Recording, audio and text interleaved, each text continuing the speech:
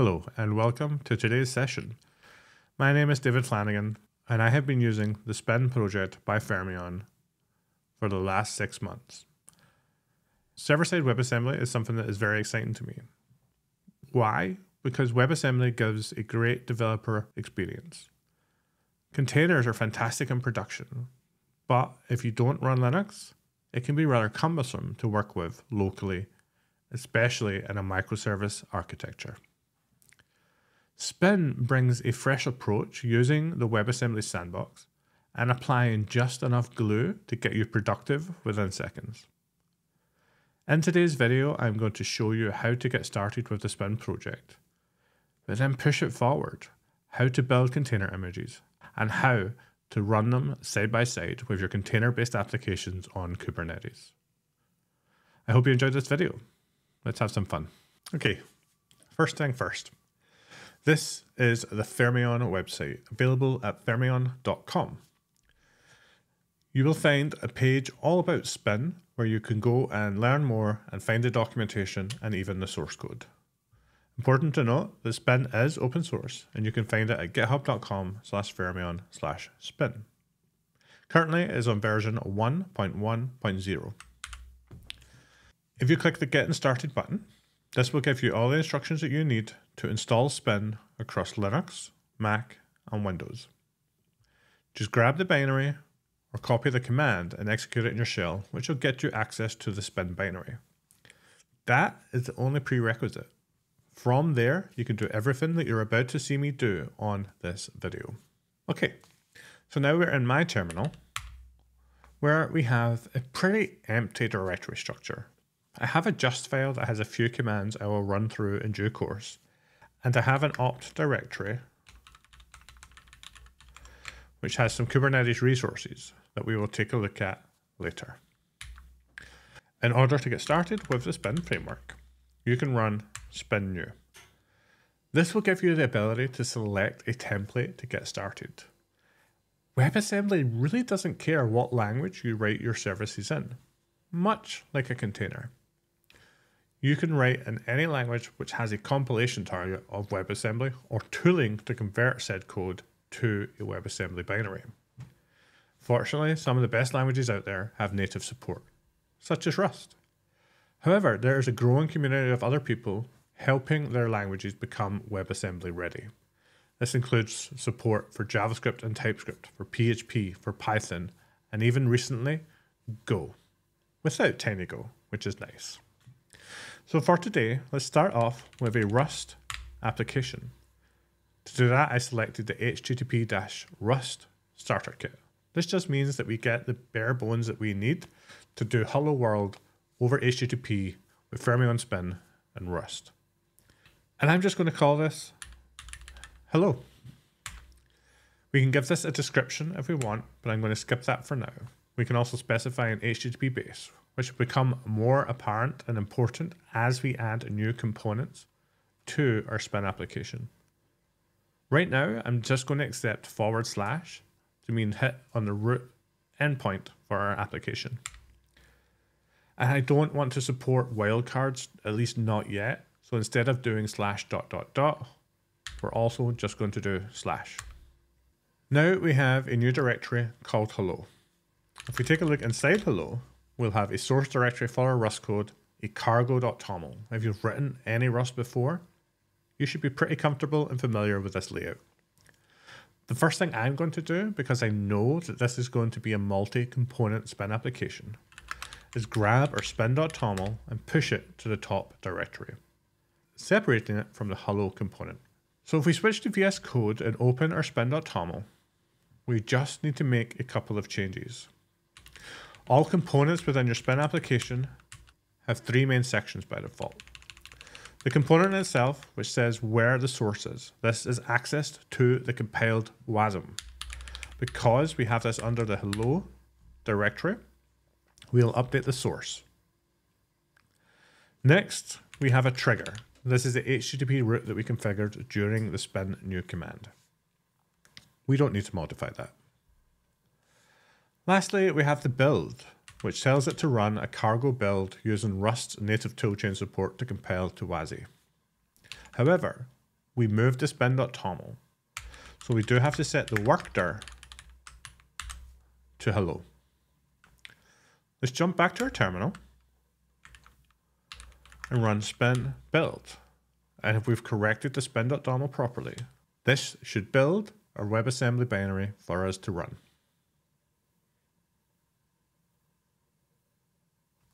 Perfect.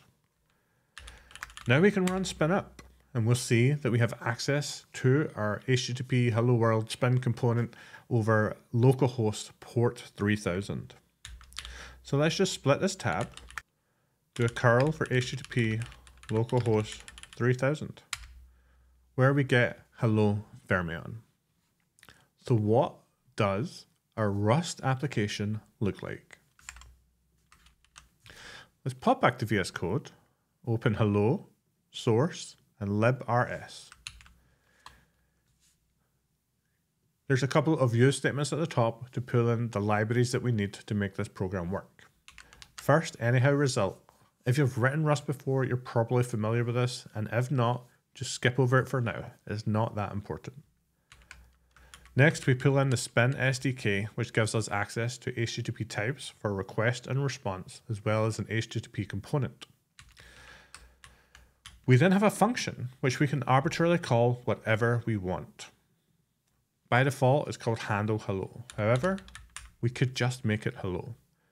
The name isn't that important because it's wrapped by this procedural macro called an HTTP component, which will handle all the glue of hooking the function up to the WebAssembly runtime.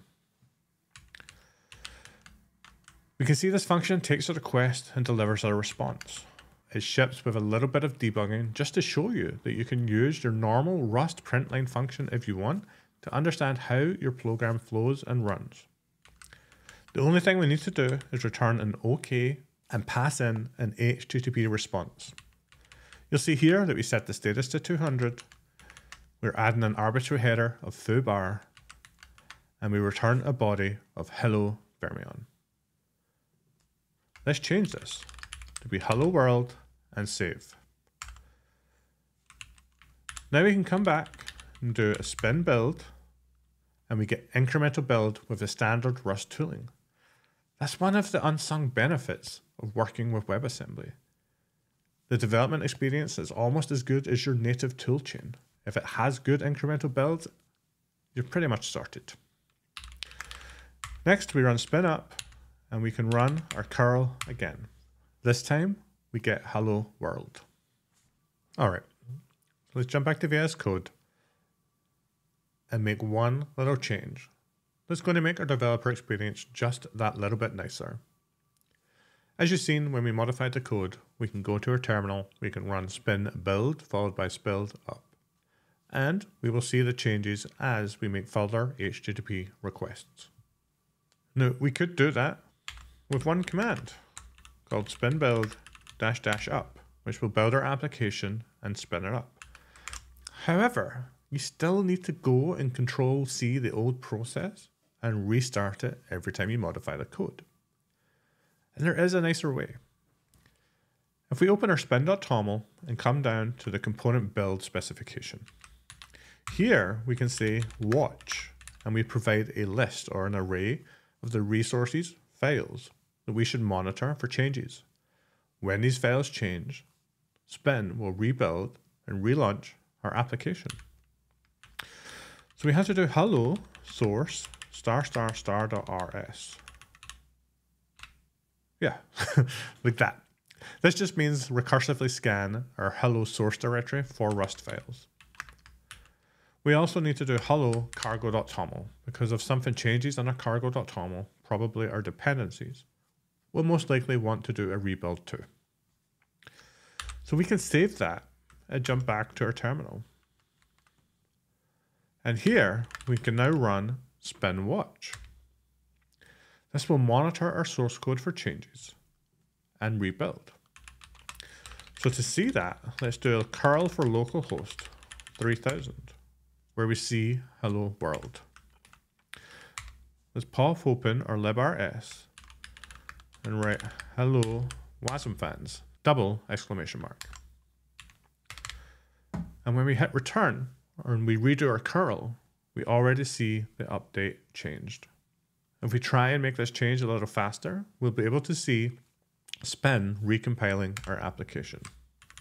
So let's revert this to hello world, single exclamation mark, and hit save. And if we jump back, we see the rebuild and a re-up. Now you've got a pretty sweet developer experience for iterating and building on your Spin applications. This works really well, especially when you start to have multi-component or microservice-like Spin application. So why not do that? Let's add another component to our Spin program. Okay, so to add a new component, we can just run spin add next to our spin.toml. Again, we get the picker to choose the starter template that we want. However, if you don't want to use the picker, you can do this on a single command. Let's do spin add HTTP JS. And we're going to call this component echo. I'm not going to worry about a description. And for the path, I'm going to match on /echo. Now when we run ll, we have our echo application right next to our hello application. Let's jump back to VS Code and take a look. Here we have a source directory, this time with our JavaScript source code. We have our Webpack configuration and a package.json. The things that we need to take our JavaScript and compile it to a WebAssembly binary. Let's leave this right now as the default JavaScript code and pop open our spin.toml. At the bottom, we have the same three sections for the component configuration. We have the source for our echo WASM, we have our path, and we have our build instructions. Let's add our watch. And Copilot did pretty well to autocomplete. However, this is JavaScript and not a TypeScript project. Of course, I could have used HTTP TS instead. Let's jump back and run spin watch. We haven't built our JavaScript application yet, so it's going to do that now. And to do so, it needs the Webpack CLI.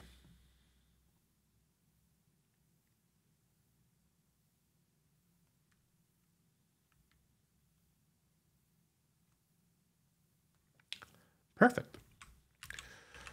Let's run curl on localhost 3000 echo.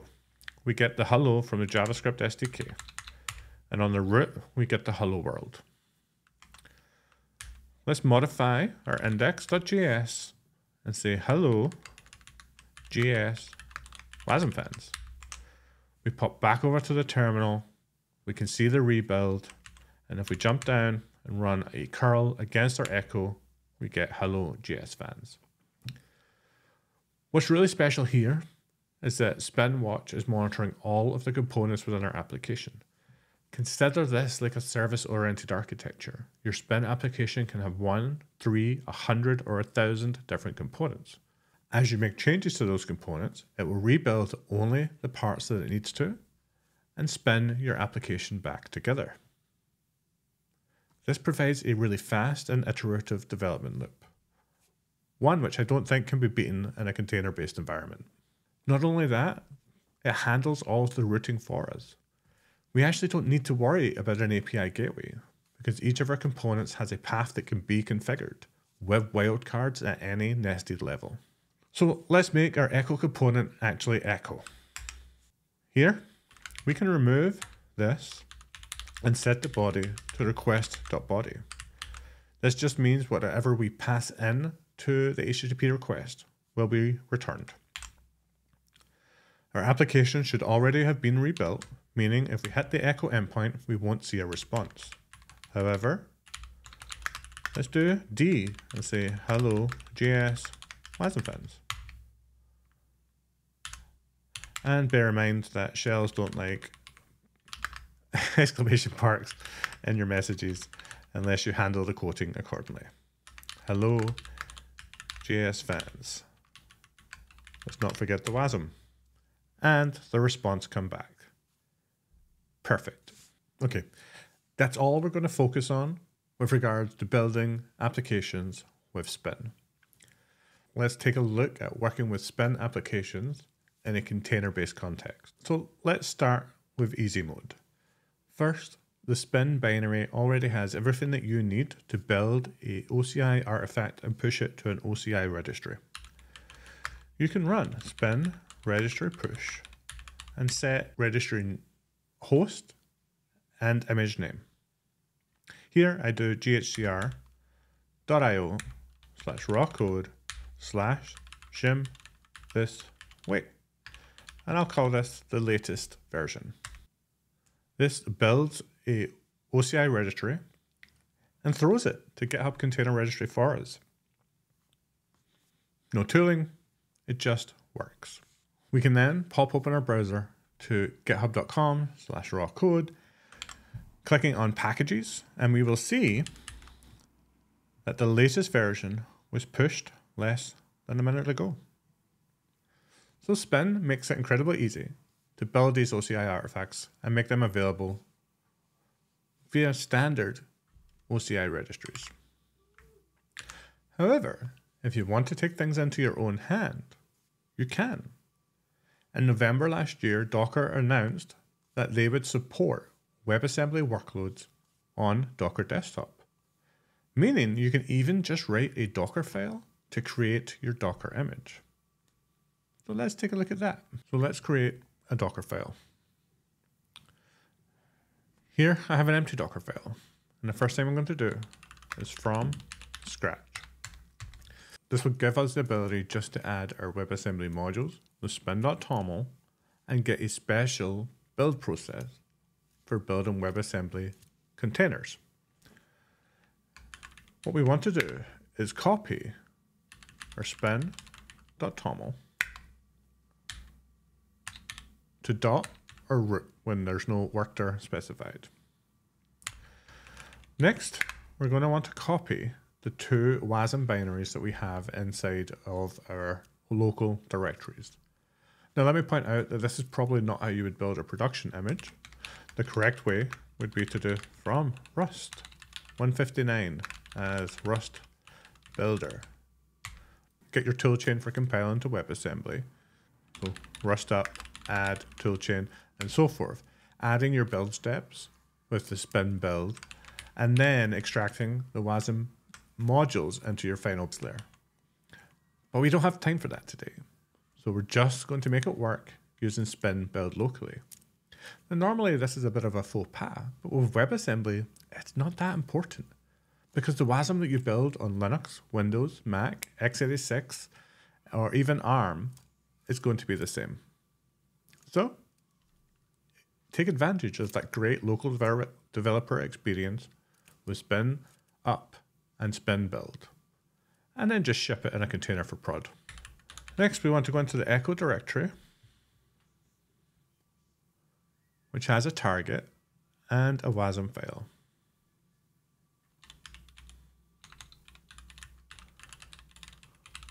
Like so.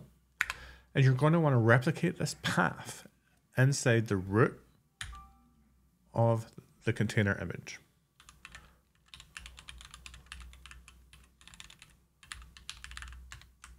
Why? Well, look at the spin.toml we've already copied in. The source files to execute are already specified here. Meaning, we should be able to copy this and see that it matches exactly here, which it does. So let's just copy this for the Rust one.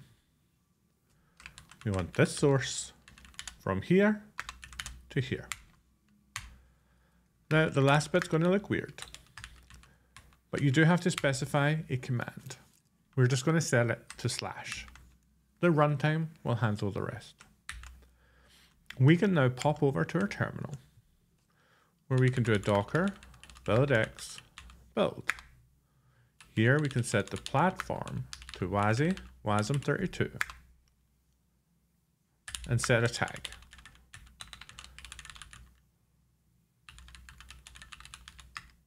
And we'll call this rawcode shim this way latest. where we set the build context to the current working directory. It just means where it can find the Docker file and any other files that it needs. And it's built. Now we can do docker container run -rm. We're going to expose port 80 inside the container to 3000 on the host. And we're going to set the runtime to be io.containerd.spin, if I could type, and the platform to be WASM 32. Now we can specify our container image, like so. Now there's no logging at the moment in our application until we hit it on one of our requests. So let's do a curl localhost 3000. We can see the logging and hello world. Let's change this again and provide a body that says hello WASM and hit our echo endpoint. Perfect. Now if that's not cool enough, it doesn't stop with just Docker build and Docker run. With Docker Compose, you can also specify the runtime and platform flags and run your WebAssembly applications side by side with containers, meaning your spin applications that speak to Postgres or Redis can be orchestrated with Docker Compose with a Postgres container and a Redis container. That is pretty cool. Okay, so what about Kubernetes? Well, here I have an opt directory with a subsequent Kubernetes directory, which contains a couple of Kubernetes manifests. The first one is a standard Kubernetes deployment, which I've just called run WASM. The only thing that's really different in this deployment from any other deployment is that we have a runtime class set to spin. We referenced the OCI artifact that we pushed to GHCR. And if we look in the runtime classes YAML, you'll see that we've configured the spin runtime class to use the spin handler.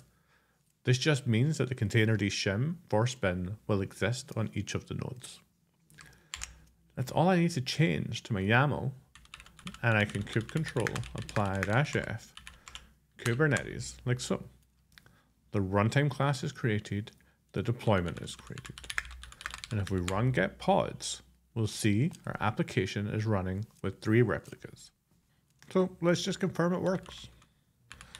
We go kube control port forward to this pod 3000 to 800.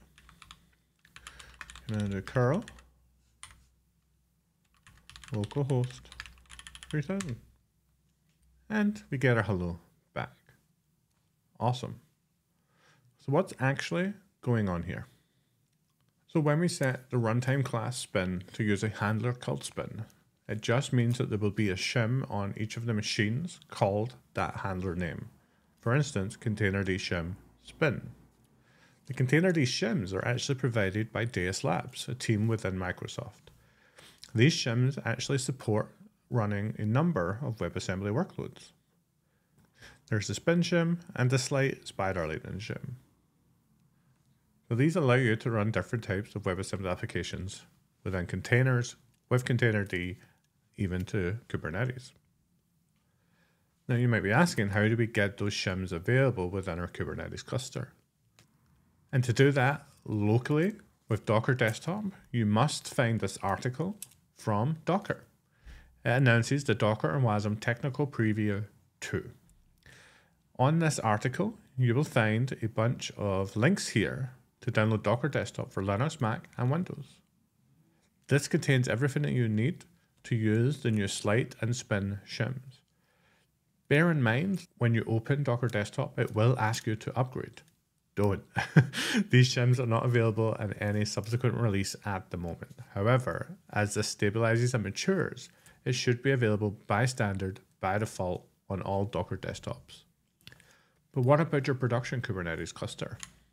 For that, there's a project called KWASM. Now, the authors of this project will actually tell you this project shouldn't need to exist. However, for now, it does. Again, to run these applications, you need the shims on your nodes. WASM is an operator which will run inside of your Kubernetes cluster. It allows you to label the nodes that you want to make available to run WebAssembly workloads, even if that's them all, or maybe it's just one. It then runs a privileged application on each of those nodes to download the binaries, make them available on the path, and then finishes. It's just that simple. Of course, you should keep running WASM because nodes are ephemeral. They will spin up and spill down. So you need to make sure as nodes rotate and new nodes come online, that operator continues to make your shims available to your containerd runtimes.